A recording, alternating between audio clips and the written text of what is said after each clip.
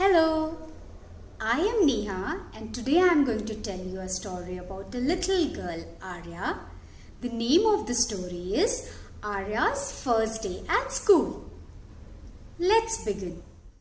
Today is Arya's first day at school. Amma has come to drop Arya to school. Arya has a new bag with new books.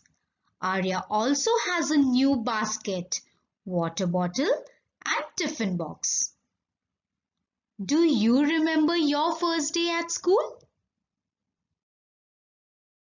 Arya is scared. Arya is holding Amma's hand. Arya is crying. Amma hugs Arya. Arya does not want to let Amma go home. How do you feel when Amma drops you to school? The teacher comes and smiles at Arya. She holds Arya's hand and takes her into the school. The teacher is nice. Arya likes her teacher.